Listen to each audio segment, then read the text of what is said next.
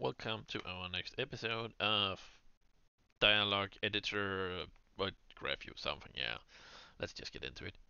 So we have the event node right here, and we are now going to make that one this time. So let's just clean this one out and go base node. Wonderful. So let's see, the base node, not the base node, the event node needs to actually also have an event it can call. And the way that I want to try to do it is that we actually go out and make a new scriptable object. Again, we're gonna go call it dialog event OS. And we're gonna open that one up and just clean it and go scriptable object. Wonderful. Let's see. So, of course, we want to make it serializable. So system.serializable.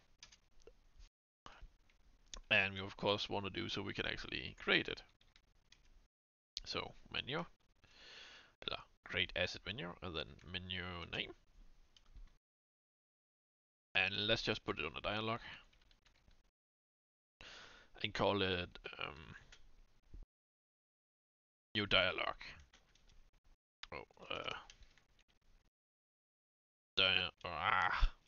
this is not going well. There we go, dialog event. So now we have that. We actually just want a visual void and call it call. Let's call it run event instead. Run event.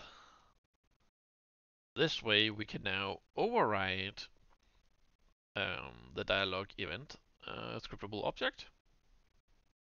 So if we want, and then we will simply just going to override the run event, meaning we can customize it, the dialog event OS, to do whatever we actually want it to do. But for now, let's just go debug.log event was called. It's gonna be some time before we can actually test this out, but that's pretty much it. So we're gonna go back to event node. And let me just have a look at nodes. Yes, wonderful. And we of course going to have our private event node here that we are actually going to put in. Let's just call it event node dialog event.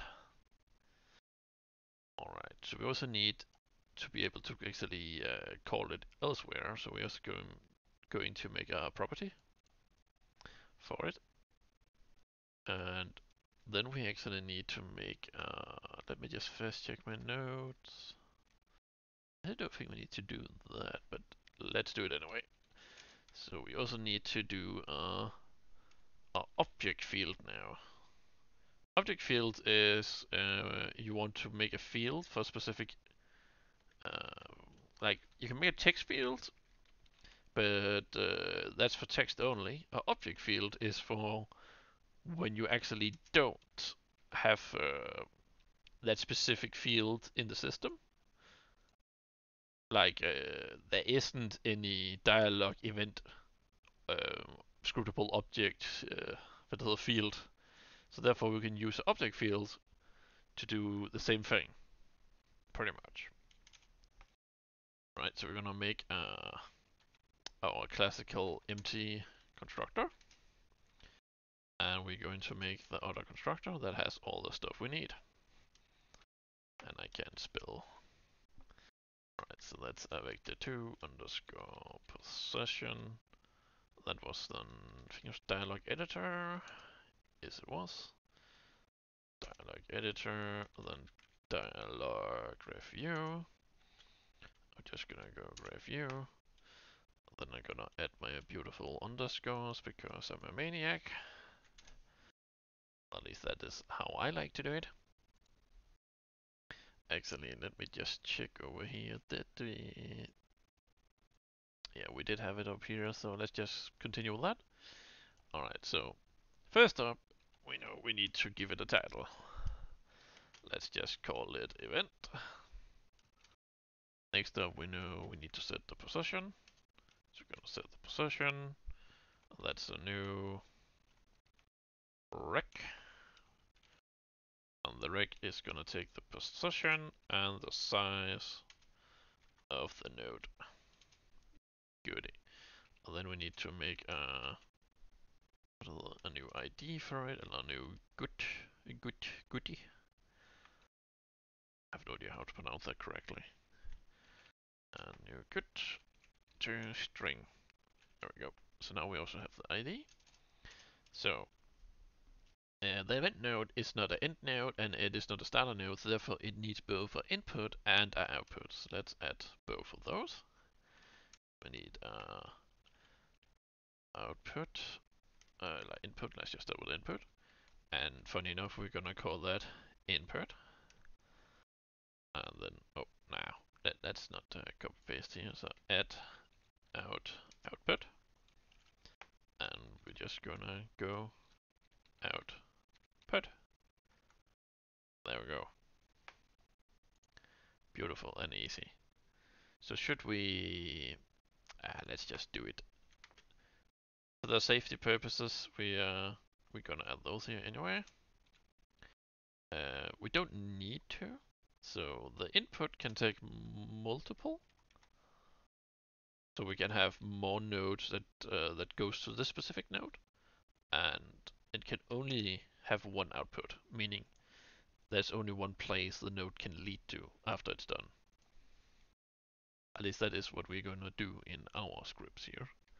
So now we need to actually, oh no, now we need to make the, oh, what's it called? Now we need to make the script, or the object field, sorry.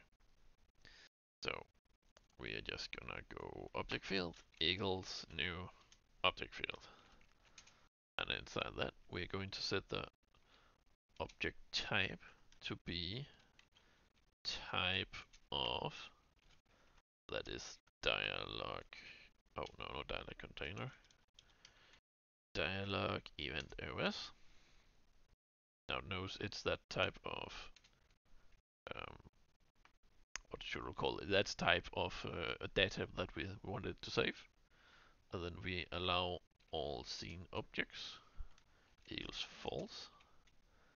And then the value itself, we want that to be the dialog value.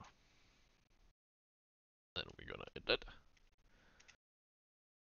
Then we need to tell it the update field that every time it is, I'm just gonna copy it because it's ridiculous long. This motherfucker, registered value change callback. That's not a mouthful, I don't know what is. Alright, so in here we need to go v, and then we need a lumbar expression. Oh no, but value q. Actually, it's called value, and the value is. Then we need to do the brackets. Is it because I haven't added the reference? Yes. There we go. So now the reference is there. So every time we change the value, we want the dialog event to be equals the object field's new value. And we want it to be as a dialog event. There we go. Alright, so every time the object field's value has been changed, the value has been changed, we want it to save that object value into the dialog event as, of course, a dialog event. Alright. There we want the main content dot add. Then we're gonna add the object field. Here we go. Oh yeah, I completely forgot. We actually need to go object field dot set value, then dialog event. There we go. You also need to set the current value it has into the event. At least I think that's how it should work. Alright. Did we actually forget to do that over here? I think we did. Let me just check my note. Yeah, we did. So go back to EndNote and do the whoopsie doopsie and no, field dot set value. Let's just pretend that we remembered this, so no one will notice. Alright, so we just forgot to put this little thin line in here. No one noticed that. Whoopsie doopsie. And then we go back to event node, and I think, yep, that is it for the event node. And we'll see you in the next video where we should tackle the dialog node as well.